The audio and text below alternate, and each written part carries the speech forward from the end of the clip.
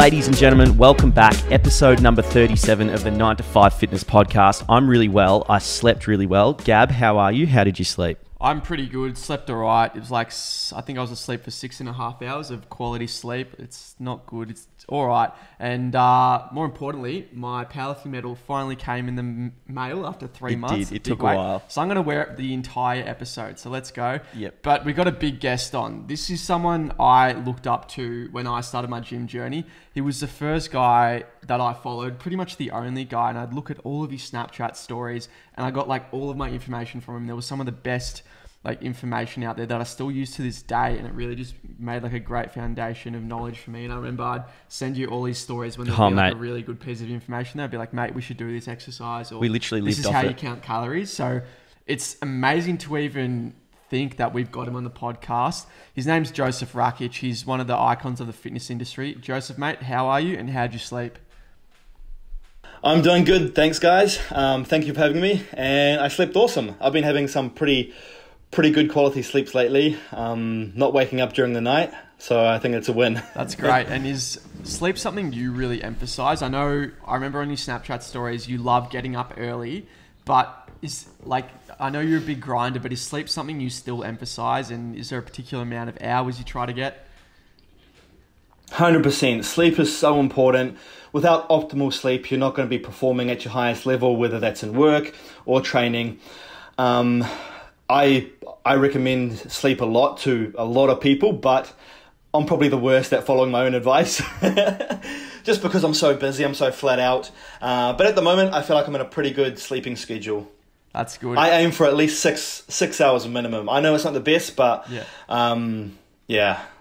6 hours minimum for me, and I'm happy. I remember seeing like Snapchat stories of you being up at like 3 a.m. or 4 a.m. and I was just like, mate, what time are you going to bed? Are you going to bed at like 6 p.m.? I just want to re-emphasize to everyone listening at home how much of a big kind of situation this is for us, Gab, because like we would be sending around Joseph's stories to like all our mates and stuff. You got us all into Joseph, and this is just like a huge opportunity for us. So thank you, Joseph. But when did you start, Gab, like with the Snapchat thing, and like let's just emphasize how big this is? I didn't start lifting weights until after year 12, pretty much. So I was 18. We kind of started our journey together, and that's when I started learning all these tips. And I was really keen on understanding the most efficient ways to progress, like the most scientifically optimized ways to train, to eat, supplementation, recovery, everything like that. And Joseph was pretty much like, he did it all. I remember learning about creatine through him, about counting macros. I remember Joseph was really big on his ketogenic diet, and I was like, no carbs, and I was looking absolutely shredded. I wasn't necessarily big because I was starving my body. Yeah, and it wasn't good, but like I learned through trial and error that I needed to, it was just like elite. So definitely like 18 years old, and there were other fitness influencers I think I followed, like Callum Von Moger and stuff like that, but Joseph was like the best source of accurate information I found. Yeah. I think just quickly, like Joseph was probably one of the first people who, or influencers who we were watching who like weren't looking for a handout. I feel like every other influencer was putting out this information to get a bloody handout. And it was almost offensive as a young 18-year-old with $50 in the bank. Joseph, when did you first start training? We'll get right into it. Jim, when did you first start hitting it? I'm really bad with my time frames, but it would have been maybe when I was around 18, 19. My mum, she won a free gym trial. She didn't want it, so she gave it to me. I went along to the gym, and it became like a social environment, hanging around with my mates there. Didn't know what I was doing, but after you muck around for a while, you start to see some progress. And when you see some progress, it makes you more interested, so you start researching about diet, you start researching about training. And then the more you apply that to you, the more changes you see, which only makes you do more research and more homework and train harder. And it's just a circle like that. I think he's put it like so well. You just get addicted to the gains and you want to keep growing on top of that. So you keep researching and finding, can I optimize anything a little bit better? Should I time my nutrients in a certain way? Should I do this and that? Just little 1%ers that you slowly figure out. And you do get addicted to it, and you slowly refine it into like this perfect routine if you are kind of accountable and you really do care about your progress. Yeah, create that addiction is the trick. Now, for us, gyms are shut, Joseph. You're living it up over in the NZ, New Zealand. Are gyms open for you? What's the situation like over there? Yeah, so we were living it up, but unfortunately not anymore. So we were COVID-free here in New Zealand. Everything was back to normal, but we got one case of COVID and the whole country went into lockdown. Since then, we've been getting more and more cases every day because it's spread. So gyms and that are closed here in New Zealand as well, unfortunately. But fingers crossed, we'll be back to normal within maybe 3 or 4 weeks. Yeah. But it sucks, you know. Like, I've got equipment at home I can train with. I can still do my workouts. I've got a decent setup. But it's not the same as a gym. Like, I like going to the gym where there's people. The vibe is there, the environment. At home, it's just so much harder because it's your comfortable place. You know, even just driving to the gym in your car, it just puts you in a different mindset. Yep. You're somewhere else. You're there to do a job. And that's what I miss, man. Just the real gym. Yeah. We're kind of in the same situation, I think. I 100% agree with you, because for the powerlifting stuff, when you need to visualize lifting big weights, and it's kind of, it can intimidate you, and you really do need to be in the zone. Like the 30-minute drive to the gym for me was a really good chance to kind of focus and dial in for that session and get the most of it. Whereas like I'm extremely fortunate like you are to have the equipment here and still be able to do it, but it's not the same. Like, I don't know, it can be difficult to motivate yourself when you don't, as you say, have that job to do. Exactly. And it's just, you know, being your comfortable place as well. Like 3 minutes earlier, you're on the couch and then you're in the gym. Like, you just, I don't know, it's just, you're not in that mindset to attack the weights just yet. Yeah, it's that mental But hey, it is what it is. Exactly, yeah, for sure. Now, let's get right into it here, Gab. So let's explain to our viewers who Joseph is, or we'll get Joseph to do it. Male fitness creator. How long have you been making content for, Joseph? Not sure, but I'd say a long time. I would have to say at least 11 years now, probably even more than that. But yeah, I've been creating content for pretty much every single social media platform there is. Started off on YouTube and Facebook, later on Instagram and all that came, and now I'm on everything. You know, I'm on Snapchat, I'm on Twitter, I'm on TikTok now, and I'm just trying to put my content out there as much as I can, because, you know, I understand different platforms have different audiences.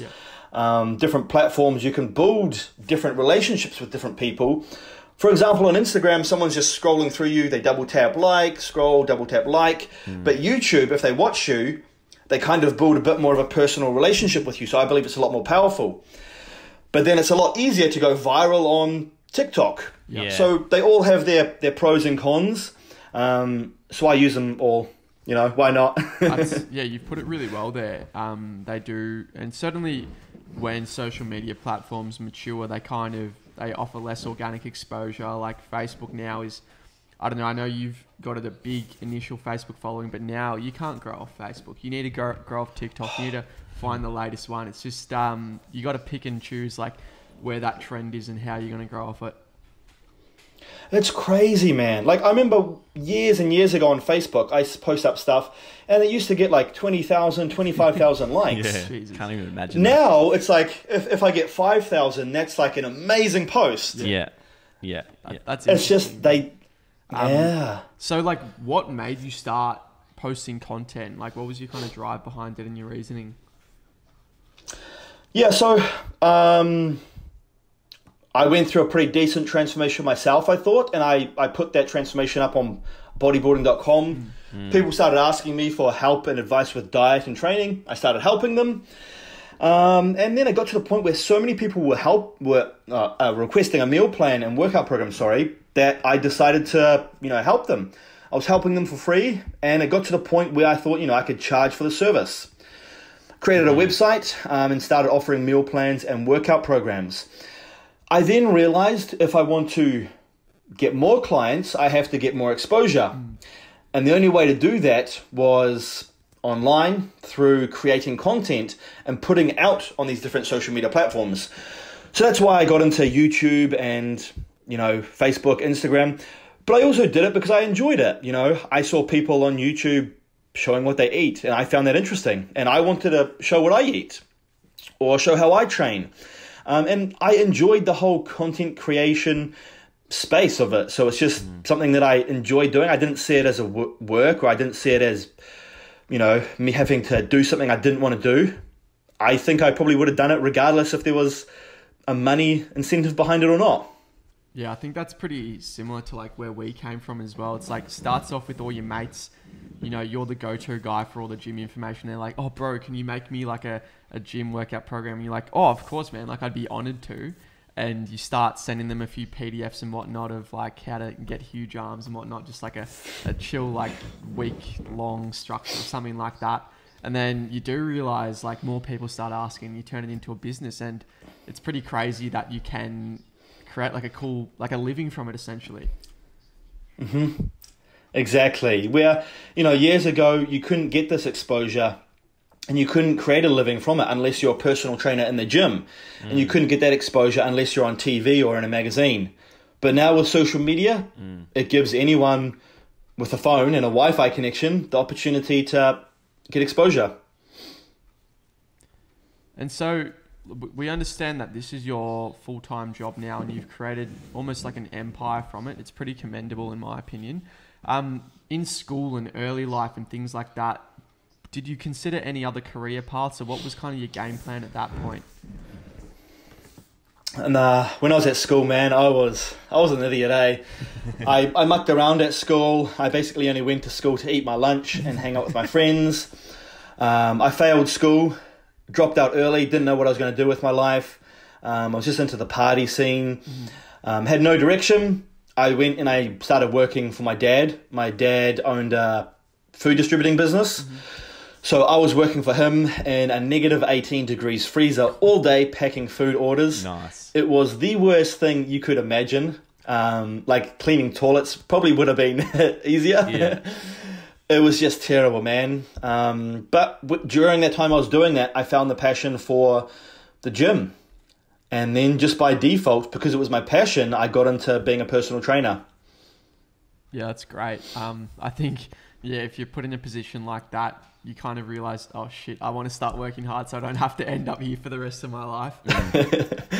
Yeah. Did when you started, a lot of people go into the gym like with the ambition to kind of improve their sport. If they're playing a sport, for us, it's like AFL or soccer or something like that over here in Australia. Were you ever playing a sport, and did you kind of go to the gym to help improve that, or was that out of the question? Yep. Well, actually, no. But funny you said that, because I played sports my whole life. I was always into sports, really into my soccer, or football, as most people call it. Played that for pretty much my whole life. Top team in First Division, Premier League. But once I started, going out with my mates drinking, that kind of phased off. At school, I loved my cross country. I loved anything to do with sports, except the days when we had weights room. Whenever we had weights room, I forgot my gym clothes that day. I don't know why. I think it was maybe just because I was a skinny kid in the class. I hated lifting weights. I couldn't see the point in lifting weights. It was just like, why would you want to do this? But somehow I managed to fall in love with lifting weights, and it became my passion. But I never did the gym for a specific sports purpose. I kind of started off doing the gym to try and improve my physique. And so when you started out on your journey creating content, or even just when you first started going to the gym and things like that, for us, our inspirations were kind of like you, Zach Perner, Fraser Wilson, Callum Von Mogar. When you started your journey, what were your who were your inspirations? Sorry, I missed a little bit of that. It seemed to cut out, but I presume you asked me who was my inspirations? That's right, correct. Yep. Lucky I got the end of that. So, I've looked up to many people, obviously Arnold, looked up to him, Frank Zane, Serge Nubret, a lot of those old school bodybuilders, just because the way their physique looked, the classic look, the lifestyle that they lived when it came to the gym. But I also was inspired by a lot of guys like those, Greg Plitt, rest in peace to him as he has passed away, but just guys like that I found through, I guess it was YouTube at the time. I would say Greg Plitt, the old school bodybuilders, Arnold, and then you guys might be familiar with this guy. His name was Kane Summerbat. He was one of my early inspirations. You don't? I think on Instagram he's Timberwolf. I don't follow him too closely now, but in the early days, he was someone I followed pretty closely. Were there any big YouTubers or big fitness YouTubers when you started your journey?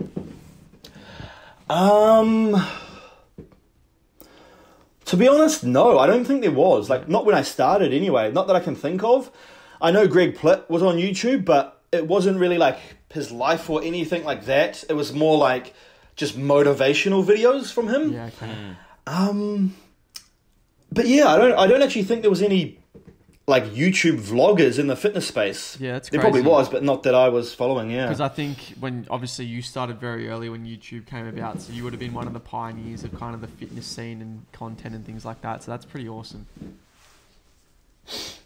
Yeah, it's been a fun journey, And so I remember when I was following your content really closely and soaking up all the tips and information you'd convey out there. You were really big on the ketogenic diet for for people who were very overweight and needed to drastically cut weight, but also for yourself to get really shredded, to improve focus and things like that. I implemented it into my own lifestyle. Is it still something you really promote and believe in? 100%. I love keto, and I think keto is one of the best diets out there. I'll quickly explain why. Now, when it comes to fat loss, obviously it's calories in versus calories out. Yep. If you're on a keto diet here, or a diet here that contains carbohydrates, if calories are equal, the calorie deficit is equal, fat loss will be equal. Yep. But the reason, I've dieted, I've got shredded on keto, and I've got shredded on, a high carb diet that was in a calorie deficit. But the reason I like keto is because it has so many amazing benefits. When you're dieting, obviously calories have to be low. When you bring calories low, you usually have to remove it from somewhere, usually carbohydrates. When carbohydrates are low and you're just getting a little bit of carbs, you feel like shit. You've got energy, then you crash. You've got energy, then you crash. Keto, on the other hand, because you've just removed all the carbs and your body's running off fat and ketones instead, I find even when calories are low, I don't have that energy crash. My energy is just constantly high and sustained. I don't have any brain fog. I'm very productive. I just feel like I get heaps done. I don't have that bloatedness feeling because I'm not consuming so much carbohydrates, mass amounts of fiber. And I just feel really lean and tight because another thing that the keto diet does, because there's no insulin or low amounts of insulin, your kidneys don't hold on to as much salt and sodium. It flushes all that water out. So you lose a lot of weight. So you actually look leaner, which is motivating. And when you see yourself looking leaner, you stick to the diet more. And the reason I promote the keto diet so much to most of my clients is because it's easier to adhere to. Now, I've had over 155,000 clients worldwide, so I've got a lot of data on my clients and what diets they stick to most. And keto smashes it out of the park. And I think I know that why. When you're following a diet that contains carbohydrates, the weekend comes, you're out with your friends, maybe I'll get that burger and fries, it's just one meal. Yeah. Or you're out at a party, you grab some chips, etc., and you break it and you fall off. But when you're on the keto diet, there's such a line in the sand. It's like, hey, do you want, you can't have carbs. So when you go out for dinner, instead of getting the burger and fries, you end up getting steak and butter or steak and veggies. And if someone tries to give you some chips, you're kind of like, oh no, I can't because it'll kick me out of the ketosis state. So what ends up happening is my clients anyway, they actually stick to the diet longer, which gets them the results. Not to mention, when you're on a normal diet that contains carbs, you don't see a massive change right away. But on the keto diet, because you lose so much water weight, sometimes in the first week, my clients lose 3 to 5 kgs of water weight. So when they see they drop 3 to 5 kgs in 1 week, they're like, holy shit, this diet's amazing. I'm going to stick to it. It's that initial momentum they need to keep going. Yes, exactly. It's that initial momentum that keeps them going. And, you know, a lot of my clients, they feel just so amazing on the keto diet because they've got like this new energy where they're eating massive amounts of carbs before and they feel sluggish, tired, lethargic. Now they just feel so much better. They got more energy. That's why I like the keto, just because there's so many benefits compared to a diet with carbohydrates. In saying that though, 90% of the time, my own diet is a very high carb diet, like 500 grams plus. I'm a big carb guy. Even when dieting, a lot of the time, I will have carbs in my diet. But if I'm trying to get super shredded and calories have to be low, I need to go keto, otherwise I feel like shit. And I think when you are excluding carbs as a macronutrient and you're relying on fats and protein, the diet is also a lot more satiating because you can down carbs like no tomorrow, whereas protein is very satiating. Like if you eat 500 calories worth of protein as opposed to carbs, you're probably going to be a whole lot more full. And that'll result in kind of less binge eating and, you know, grabbing the chips from the cupboard and things like that and just putting away calories like no tomorrow. Because there's just, as you said, there's only so much food you can eat. And it's like either you cheat on your diet completely and you're not doing keto. But yeah, I don't know. I find it difficult to stick to, particularly for powerlifting. It just doesn't go hand in hand with one another because you do need so many carbs to fuel your glycogen stores and everything like that. What the research I've done, you kind of need to stick below 50 grams of carbs per day to be in ketosis. Is there a specific number or a rule of thumb that you try to stick to be in ketosis? Yeah, I think under 50 grams is a good rule to follow as well. Obviously, everyone's different. A bigger person may be able to get away with more. But, you know, if it's 50 grams you got to stay under, it's not like you should try and hit that 50 grams. Like, it should be all indirect sources of carbs. Yeah. Like, you wouldn't have 30 grams of carbs from oats. Like, you know, yeah, baby.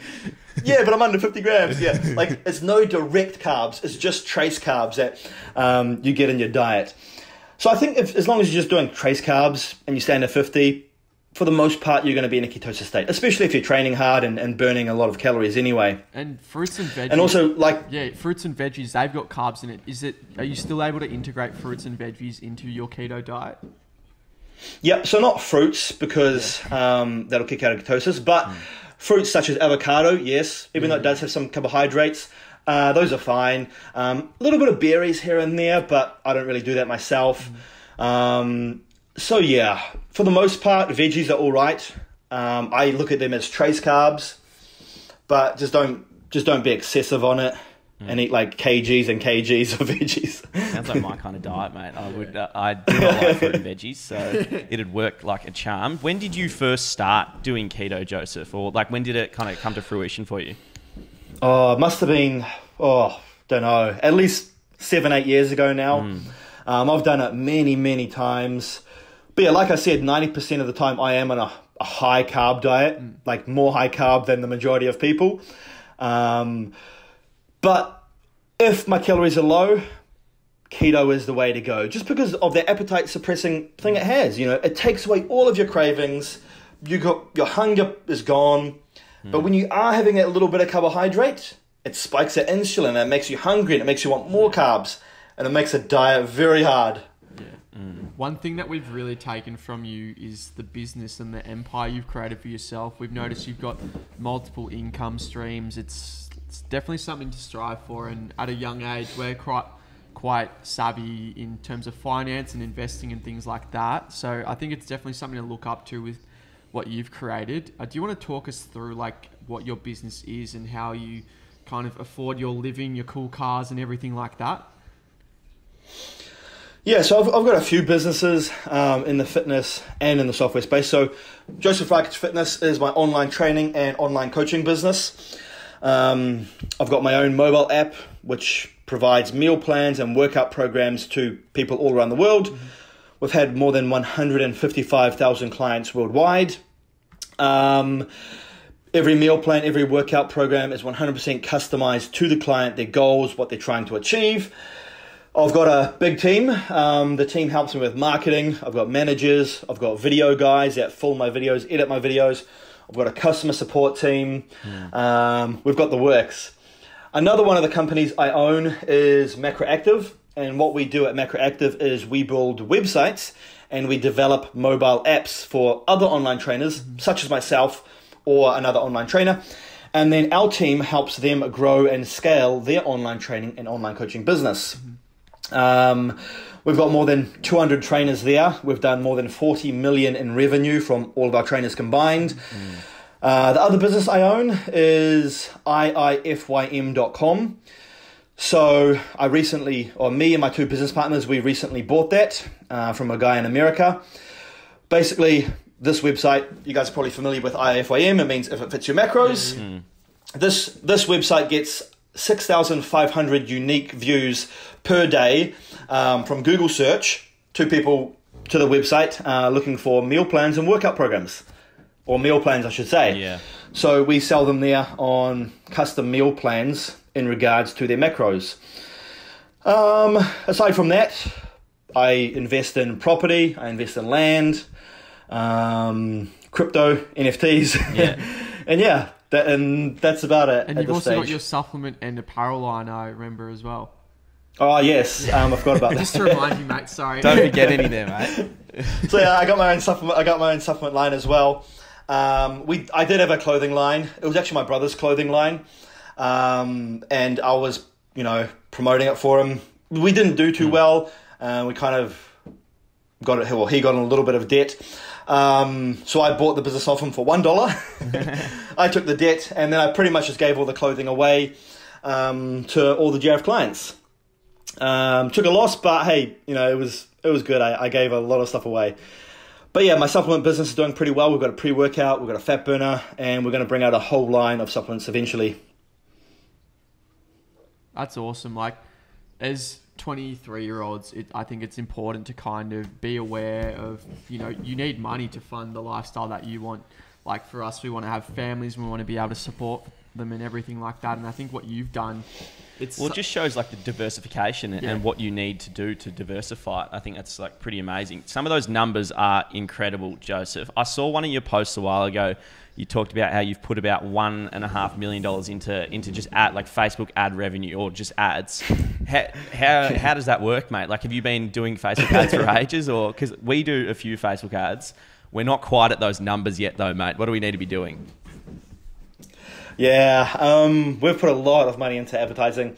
Obviously, it's working. We're getting good return on it, but sometimes you have to spend money to make more money. In regards to marketing, though, I don't know much about it. I'm not a marketer myself. I'm good on the organic side of stuff, creating content, doing call to actions, sending people to our email list, catching leads. But I've got an amazing marketing team. I've had a few guys work for me. They're just so amazing, they're the levers behind my business. They drive it, and without them I wouldn't be doing the numbers that I'm doing. So and it's important to realize that you can't do everything yourself. You need people that specialize in certain areas. Like for us, our business is nowhere near the size of yours, but it supports our living for the time being, and we've got people who handle our email marketing assistants to help with the Instagram stuff, some software people. You just can't do it all yourself, and if you do try, you're going to stress yourself out, and it probably won't be as good, and you're not going to have a fun time doing it. 100%. Like, I tried to learn Facebook ads, but the amount of time and effort that I'd have to spend learning and understanding and trying to nail it, it just made so much more sense hiring someone who's extremely experienced in it and can just execute at a high level. And twice as fast. Yeah, and that's same with, videos. Like I used to film my own videos and then try and edit them. I'd never ever done it before in my life. It was the hardest thing, and I just spent too long doing it. So I was like, okay, I need to get someone that can film me and edit my videos. Yeah. So it takes that job away from me. Yeah. And once I've done that, it's just I've been able to pump content. I think the coolest thing for us is when you do have a successful business and you do have these income streams performing, you're able to kind of buy cool things. Like we're at the stage now where we want to buy a new car and things like that, or 2 new cars. You've got some pretty cool ones. You've got a Lambo. I think you've got a truck as well. You've bought like a pink Range Rover for your wife. Talk us through cars. We love cars. We just want to have a chat about it. Yeah, man. I love my cars as well. Like, I was never like the boy racer. You know, I don't know too much about cars, but I just appreciate nice cars, such as your supercars and all that. You know, I've always had the dream of, you know, one day owning a Lamborghini. I remember I used to take pictures of standing next to them and said, you know, one day I'm going to get this. And it's just been a goal that I've been working hard to achieve. So yeah, it was pretty awesome when I was able to purchase my first Lamborghini. It was a pretty surreal moment because I just felt like, you know, I've been working for this so long. It was just such a good feeling to know that I accomplished something that I set out to do. And yeah, my next car that I want is the Cybertruck from Tesla. I'm not sure if you guys seen it, but it looks like that big Lego toy. That's unreal. I think that'll be pretty cool. So yeah, that's the next thing I want. Of every single supercar. Which is the one that Joseph has? What do you mean? Which Lambo? So he's got the Hurricane at the moment, but you started with a Gallardo or Gallardo, however you pronounce it. When did you first get a Gallardo? Yep. Was that like, how many years ago was that? I don't know, but I'm 30 now. I think I got it around 23. That's our age. We've got a bit of work to do. Yeah. 23, 24, I think it was around there. And I had it for quite some time, and then I got the Hurricane. Maybe 2 years ago, three years ago now. We maybe? were there when you got the Hurricane on Snapchat and stuff. So we were watching from afar. We didn't know we'd be doing an interview with you after. Wicked. But yeah, which one's your favourite? Is there a noticeable difference between the two, or is it just more refined? Yeah, the Hurricane it's quite a few steps up. Beautiful car to drive. I haven't taken it to the track yet. I've been invited a few times. We've got a track here in New Zealand that we can, you know, take them around. So I got to take it there one day and just really feel the power of it. You know, what's it like filling up a V10 every day? Does it get to you, or it's just all part of it? It's all part of it. You know, I guess you have to expect that. It's not cheap, and you can almost see the meter going down when you're driving. But you know, I look at it this way: you only live once, so I want to enjoy my life and live it to the fullest. And I enjoy driving it. The age that you got your first Lambo, I'm thinking about potentially an RS3, an Audi RS3. You're thinking about a Land Cruiser. Yeah, I was gonna go like something nice and quick, but I think a Land Cruiser just fits me a little bit better. We've mum and dad have one, and I'm lucky enough to drive, and it just works better to my lifestyle. The RS3 though, that'll be fun. That's pretty quick. Yeah. We're not quite at Lambo territory yet. Not Lambo yet. I'm trying to get the cheapest, quickest, coolest thing I can get. But yeah, that's where I'm at. I'd like a Lambo one day. Yeah. Maybe the Urus. Yeah. So is it the Cybertruck next? Yeah. And then let's go to the moon. We going Bugattis? What's after that? Yeah, I'd love a Bugatti, but I heard you can't get them in New Zealand. There's something like with their door, it doesn't fit the requirements to be legal here on the New Zealand roads. I think it's got no safety thing or something, so if someone crashes into you from the side, something like that anyway. But yeah, I'd love to have a Bugatti. I'm sure there's some workaround around it. So money's not an option, or money's not an issue. What's your dream car? What are you going? I'd have to probably say some type of Bugatti. Chiron, yeah, I'm not sure what one exactly, but yeah, I'd probably say Bugatti. It's kind of just that large top pinnacle, you know? Yeah. It'll be comfy on the New Zealand roads as well. I think it'll work. Gab, what's yours? Are you just going an M3? Oh, M4 probably. M4, yeah. I'd say. But I think what Joseph has highlighted here, and for like the modern day kind of person earning income, like the traditional format is you go to uni, you get a job, and your job is kind of your only form of income. Like you can invest in property and all that stuff like that and have some passive income as well. But I think it's really important these days to diversify your income so you can, you know, buy cool Lambos and stuff like that. Yeah. I mean, what I think is pretty admirable that you do is like you're searching for the next kind of way. You're not satisfied. Like I've seen you've been doing a lot of digging with your NFTs, some investing there. I've done some research on it. I'm not sure I'm entirely convinced with it just yet, but I think what's pretty cool what you do is you're always looking for the next option, like growing and things like that. Yeah, and it's what I love, you know. I think just, you know, part of my nature is who I am. I like to see where the trends are. I like to see what people are doing. And that's what kind of got me into this NFT space. It was just like where the people were going. What was the latest thing? Why were people wanting to pay so much for a certain NFT? Yeah. And then I understood, oh, it's ownership. You own this one. It's a status thing. It's a flex. And why are they worth so much? It's supply and demand. And it's human behavior, you know. Why do we spend $4,000 on a Gucci bag when we can get one for $40 from Kmart?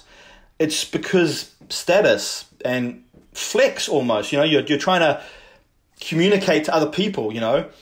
And it's the same with NFTs, except now NFTs, you can put it as your Twitter pic, and it, instead of just showing your friends and your family, now anyone in the world can see. You've got like big dogs like Logan Paul and Gary Vee. Like as soon as they make moves like that, everyone gets on the hype train. And it's almost like this artificial bubble that they create. The more people wanting it and the more hype around it and the bigger of a flex it is, the more it drives the price up, which is, I think, like I agree from it, but from that perspective, my question is, how long does it keep going for? And is the hype going to die out and things like that? I'm not entirely convinced, but I can 100% see the value in it. Yeah, and you're so right. You know, there's so many different NFT projects. What decides the price? It's pretty much the market that decides the price. A lot of the NFT projects out there will go to zero. They will be worth nothing. You know, a lot of people are probably going to spend a decent amount of money and not be able to sell it and get stuck holding the bag. Like a lot of people are going to lose money. That's why you always got to do your homework. You got to do your research. You got to see where the demand is. You got to see what people want. And yeah, it's just trying to find that 1%. Is that the same one that Logan Paul? Like that's the main hype train, isn't it? Yeah, the two biggest NFTs for like the profile picture potential ones anyway is the CryptoPunks and the Bored Apes. That's like have you seen everyone with like those 8 profile pictures wearing like I think so. Yes. I'm a bit lost. So essentially for everyone who doesn't know what an NFT is, I'm no expert, but it's like pretty much the blockchain determines like you have a unique piece of artwork or something like that, and you're the only one that owns that. And for something like the Bored Ape, there's only like a limited amount of Bored Apes in different designs. Some are in higher demand than others. When you got people like Logan Paul and stuff buying it and trading it, and all the FaZe Clan members and all of that, and there's only so many left, it just drives the price up. Oh, I want it. It's going to be worth more kind of thing. It's like almost like a trading card, but like it is like completely finite, and the blockchain determines how many, or the code or the technology behind it determines how many there are in existence. Joseph, do you have anything to add there, or have I made any mistakes? Yeah, no, you pretty much nailed it bang on. And you know, like it comes down to how much will people pay for it. So the Bored Apes, for example, I think the floor price, which means the cheapest one right now, is around 40 Ethereum. Without calculating that, I think that's around 150,000 maybe. And it's like, wow, someone will pay this much for an image? And they will, because eventually someone's probably going to pay 180,000 for that, because they want to own that. So just understand it's a crazy world we live in right now. The danger is there are a lot of these other projects that try to mimic what they do, and there's other people, the floor price is lower, but obviously the hype isn't as big, and are they just going to die out and lose all their money? That's the thing that, it is a bit risky. I think we'll go and chat a bit more about the kind of fitness content and the rise of Josef Rakich. Do you want to chat to us a little bit about like what you found were the best ways to grow when you started out, like in terms of platforms for nowadays? Like when we started out, we grew off TikTok. What was it for you back then? Yep. To be honest, it was using all the platforms, but I really grew my exposure on Snapchat. When Snapchat first came around, my manager was like, "Hey, Joseph, get on Snapchat." And I was like, "Mate, I'm not going to get on Snapchat. It's just like for 14-year-old girls. Like, what am I going to do on it?" And he's like, "Nah, man, get on Snapchat." I eventually got on Snapchat, and I used to post my workouts. take a video of each exercise that I did, post up how much sets, reps, put it up there, and people that were following me liked this content. They would screenshot it, they would save it, they would try my workouts, and I guess they just shared it with their friends, and it just grew and grew and grew. And that kind of gave me more exposure to those people finding my other social media channels. But yeah, I think every social media platform has its time and place. Like on Facebook, there was one point where I was going up, like, I honestly think it was more than 5,000 people per day. Followers. Now on Facebook, I'm losing them almost. My Snapchat was growing. Snapchat's not anymore. It's almost like everything goes through phases. Yeah. Same as Instagram. I used to... Sorry, I just got a call. Same with Instagram. It used to grow so easy and so fast, and now it's just hit like a plateau.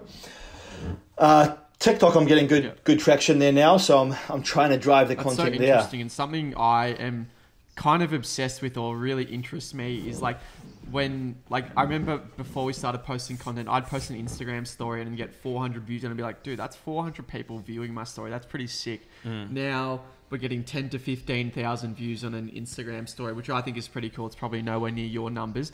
But can you give us like some ballpark estimates of like how many people are viewing your Snapchat stories and Instagram stories? Because to me, like, that's really powerful. If you can have X amount of people viewing your stories, like that's an amount of people you can influence. What were your kind of numbers then? Back then, I can't remember. My story views now, they're pretty terrible, man. It's probably around 40 to 55,000 I get on average, which is, not good for my size, I don't think. Snapchat is weird. Like, it's usually low, but then randomly all of a sudden you'll get like, 400,000 plus. And it's like why is this, But yeah, everything's an algorithm. If you're posting too much, I think sometimes it's a bad thing as well because it's seen as spam, and I do that a lot. And the social media platform wants you to stay on the platform. So it's trying to put the best content to all of its users. So if I put something up on my story and most people watching are just skipping or swipe to the next story, Instagram recognizes this is not good content. So next time I post, I'll probably be further in that person's feed because they skipped me.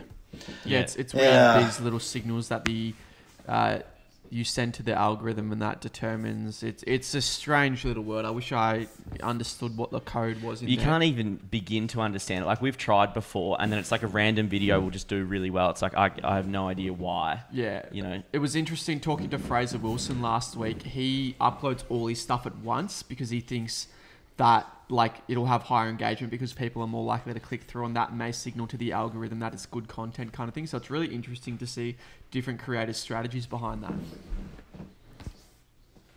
Interesting, yeah. And I see what he means, especially if it's a workout. Yeah, definitely. What about in terms of, like, obviously a lot of your life is through social media and it's probably on your phone. Do you implement any strategies to make sure you're not on your phone all the time and kind of get away from that?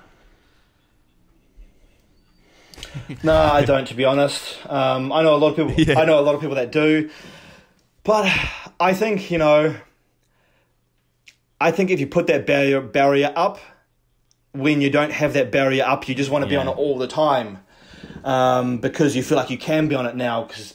So I don't set any rules, and I kind of just go with the flow, and I don't try to make any rules around that. Have you ever been in really. In kind of a mindset where you're really affected by the views and the likes and the comments you're getting? Like, has it ever affected you? Yeah, I guess it has. Like, sometimes you see, on Facebook, it used to be so much, and then you said less and less likes. I was like, fuck, why is this? Like, I'm sure this content's good. But now I kind of just ignore it. It is what it is. I understand it's an algorithm. Understand, at the end of the day, they're just likes. As long as I'm putting out good content, some people are going to like it. 100 people is better than none. So I try not to get too caught up in it, but I think everyone does to some degree. because you're always like, oh, it's almost like you put something up to try and get more likes, more than more sales or something. I suppose the difficult side of that is sometimes if you are an influencer or you sell your business through online things, is like there is a direct correlation with the money you make is kind of how well that post does. What's have you found is like your best kind of content? What does the best for you? A few things. So my workout videos do extremely well. People like that because I'm providing good content that provides value. Also, funny videos. For example, if it's like a funny video on TikTok in relation to the gym, that'll go super well because everyone shares it, everyone tags. They do better than anything, but I would probably say my workout videos are the best because that gets the most saves. And I think that provides the most value. Pictures now, they're pretty average. Creating the content yourself, like what kind of equipment do you use? Is it just, I don't think it's just on an iPhone, but are you just like, is it a certain type of camera or you edit it on a certain type of software? Yeah, I don't know what though. That's my camera guy. I think my camera guy is Sony. Wouldn't be able to tell you what camera it is. But yeah, he does all my filming, all my editing. I don't even know what he edits on. It does just... So yeah. Yeah. I would tell you if I knew. Like, we've had the privilege of talking to some pretty, well-equipped and somewhat famous influencers over the last couple of weeks. And no one has like a set plan. No one has there's not like a set way to do it. Everyone does things differently. So I don't know, if you are thinking about getting started at home, it is just about posting, isn't it? Yeah. Get started and figure out your own way. Use an iPhone or something, I think. And obviously when you do develop like a big following, you do get certain opportunities and people offering to sponsor you. I know you're kind of, I don't think there's any obvious sponsors there, but do you I think you've kind of like with your own supplement line and things like that, but when did you first start getting sponsors and things like that? Yeah, so my first main sponsor was EHP Labs. They helped me out a lot. You know, they flew me around the world, different expos, different fitness shows. But right now, I don't have any sponsors. I just focus on my own content, my own supplement brand. Because obviously with a sponsor, you have to promote them, you have to tag them. And I spam my audience enough with my own stuff. So I don't take on any sponsorships at the moment, but EHP Labs was one of the best things that I've done because it helped me grow as a brand, and it just gave me so much more exposure. Yeah, so in terms of like expos and stuff, we've kind of chatted to our sponsors about expos and that sort of thing. What's it like? I mean, it's very specific, but going to expos and stuff, do you set up for the day and then people come and say g'day? Like, what's the go? Yeah, so when I was with EHP Labs, we did different expos all around the world, Vegas, Australia, UK, and basically they would have their booth there. At the booth would be the EHP Labs athletes. People would come along for photos, for taste testing the supplements. There might be like some competition going on, like push-up challenge or pull-up comp. Everyone would partake, and it's just basically a cool time to mix with the crowd, chat, take photos. And it's fantastic. Yeah. I hope one day we get to do that. Surely. It'll be great fun. Now, with all of that, obviously, with all the good comes a bit of bad. Having such a presence on social media, I know we sometimes get some pretty odd messages, some pretty funny stuff. Have you ever had to deal with like any aggressive hate or any aggressive messages or weird messages? Yeah, all the time, and I think it's just something that as humans, there's always, we're not perfect, so there's always going to be those people trying to bring you down. But you just have to just ignore it, like I couldn't imagine myself going to someone else's profile that I don't know and just like commenting something so negative, like, oh, I hate you, you're such a blah, blah, blah. I could never imagine me doing that. So I kind of feel sorry for them that they're like feeling that way, to have so much anger inside of them to do that. So I just ignore it, I've noticed in Australia there's a lot of people, I don't know, maybe because we're young and we've got good physiques, like there are a lot of people that try to bring you down and almost get like a bit intimidated, and a fair amount of hate gets thrown to us, whereas I think in America it wouldn't be so much because it's kind of normalized there. There's a lot more of a bodybuilding culture. I don't know what it is about it, but yeah, dealing with hate is a big one. You can't let it affect you too much. Yeah. Otherwise, it'll just ruin it for you. You know, if you see it, just ignore and move forward. Focus on the positives only. In terms of your own training, you definitely focus on more of a bodybuilding style. Have you ever trialed any other styles, or what is it that makes you always gravitate towards the bodybuilding style? Yeah, I've tried pretty much everything there is, but I just love the bro splits. You know, chest once a week, back once a week, arms once a week, legs once a week. It's just what I enjoy because I can train at high volume. I know, okay, I'm training chest today. I'm just going in there and smashing chest as hard as I can. I've trained it twice per week, 3 times per week, but when I'm doing the bro split at high volume, those are the best and most enjoyable workouts I have. You're going to stick to it more, and like there are definitely certain arguments against the bro split. I know we prefer an upper-lower split, particularly for powerlifting and things like that. But at the end of the day, if you're not going to be able to stick to it, then there's no point in you doing it. So the big fact of the matter is you enjoy it, and that's kind of what's going to keep you going. 100%. I feel like it's once you figure out what you like, then you kind of stick to it, don't you, Gab? Like exactly right. Yeah. Don't try and think too much into it. And you know, obviously Joseph's pretty jacked, so it's worked for him, and you know that style works for everyone, doesn't it? Now, in terms of goals for the future and things like that, is there anything on the horizon? Yeah, I just want to grow Josef Rakich Fitness as much as I can. You know, I've helped 155,000 clients worldwide. My goal is to help 1 million clients worldwide. It's going to be a lot of work to do that, but I know it's possible, and I'm going to keep pushing forward until I reach that. Any travel opportunities coming up? I know New Zealand and Australia are kind of locked up and there isn't much, but you know, EHP Labs have flown you around the world. Is there anything on the cards for that? No travel at the moment, but you know, as soon as borders open up and the world's back to normal, I want to do a lot of travel, man. Travel is what I love, what I enjoy. So as soon as I can travel properly without having to do like a 2-week quarantine here in New Zealand, I'll be traveling a lot. Always helps getting content as well. People love to see travel on social media, I think. Yeah. Well, I don't have anything else. Joseph, do you have anything else you want to add? Fantastic. No, not from me. It was a great podcast, guys. I really enjoyed speaking to you. And then you guys are from Australia, right? Next time I'm over in Australia or Melbourne, I used to come over like 2 to 3 times a year. So next time I'm over, we'll have to connect and have a workout. Do that. That'll make our year, no, for sure. Thank you so much for your time. We really appreciate it. This has been amazing, and I can't wait to show our viewers. Awesome. Thanks, Joseph. Cheers, mate. Likewise, looking forward to it.